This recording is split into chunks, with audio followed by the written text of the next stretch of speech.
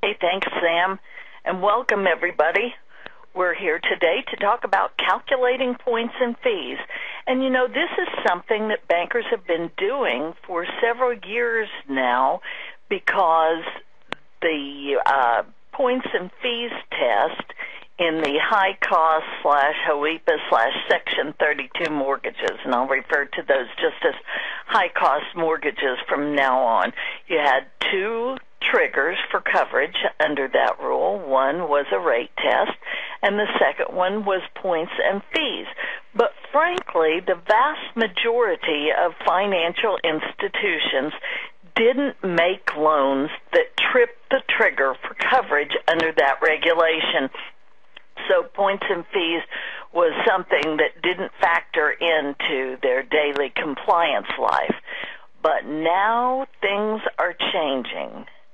And what is changing is what constitutes points and fees, and also the scope of coverage of the high-cost mortgage rules is being expanded.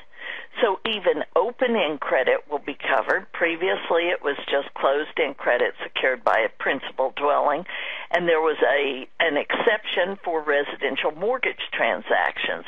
Now, both closed-end and open-end consumer credit transactions secured by a consumer's principal dwelling will be covered, and they've taken away half of the exception for residential mortgage transactions.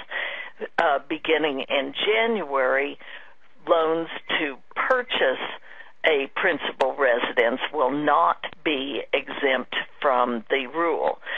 So in addition to that, you've got your high-cost mortgage stuff. Points and fees have become vitally important because of the new ability to repay rules. And of great concern is the number that's used to determine whether a transaction's compliant with the new fee caps that are associated with 6 of the 7 ability to repay options that you're going to want to strive for in order to demonstrate that you are in compliance with the rules. So you've got a difference in what constitutes points and fees. You've got changes to the points and fees triggers for high-cost mortgages that are also changing, so more loans will end up triggering coverage, and the threshold is actually being lowered, and that's why you're going to have more loans that are covered. And in addition to that, you're going to be reporting points and fees information on the HMDLR. So if you go over to page 2, let's talk about what we're going to achieve in this webinar.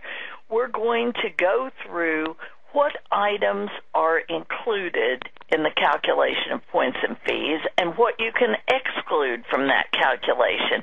And then we'll go through and talk about how points and fees are utilized in the different tests, whether it's for coverage under the high-cost mortgage rules or whether it's for qualifying for different things like a qualified mortgage.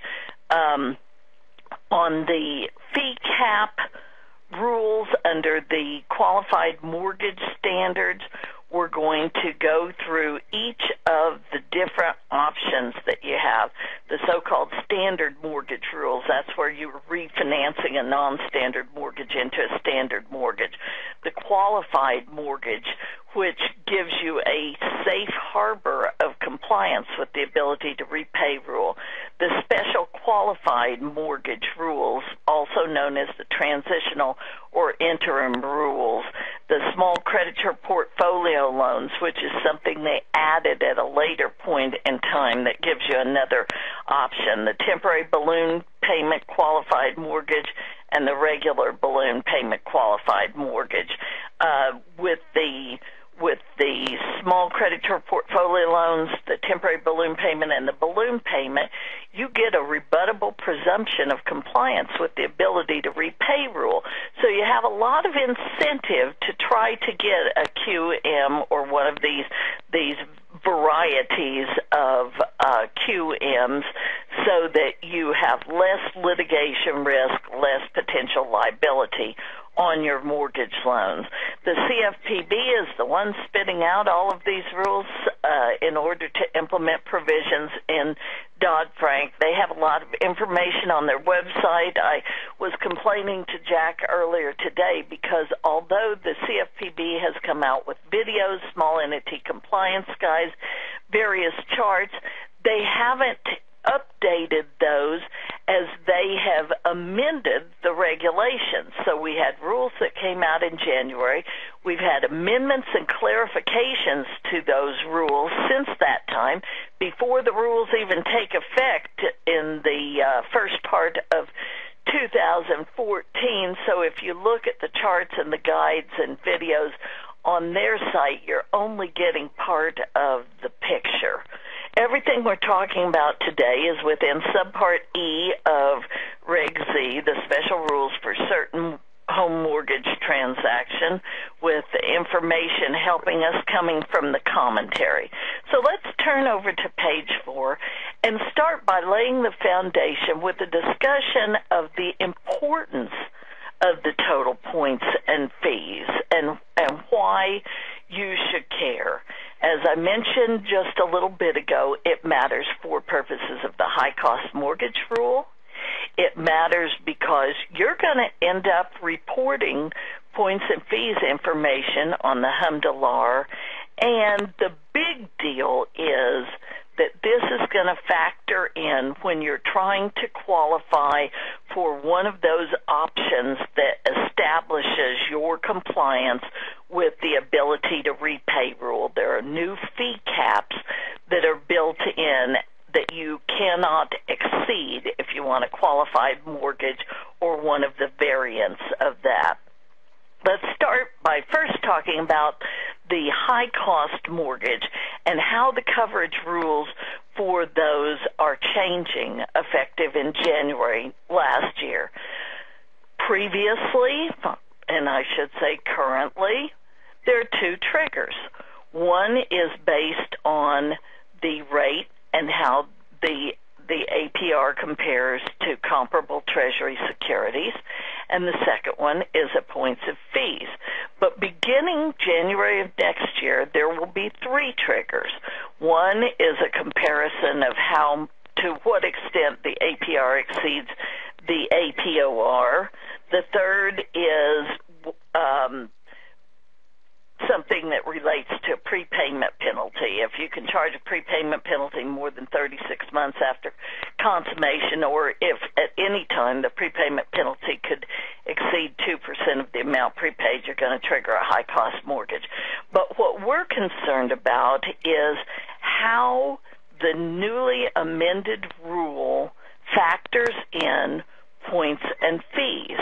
And you see in the middle of page 4, under the little two little I's, that coverage under the high-cost mortgage rule will be triggered if you have either an open-end or closed-end consumer credit transaction secured by a principal dwelling where the total points and fees exceed a certain limit.